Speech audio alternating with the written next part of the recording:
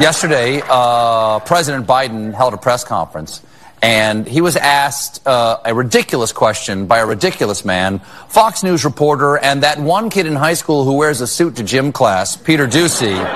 Jimmy, drop the deuce. When you said a chemical weapon used by Russia would trigger a response in kind. It will trigger a significant response. What does that mean? I'm not going to tell you. Why would I tell you? You got to be silly. Doocy did not stop there. The world wants to know? The world wants to know a lot of things. I'm not telling them what the response would be. Then Russia knows the response. Mr. President, all right, I'm going to take two more questions. Peter Doocy, Fox News. I've got two more questions. First, what are the exact locations of all of America's troops? And can you give me the nuclear launch codes?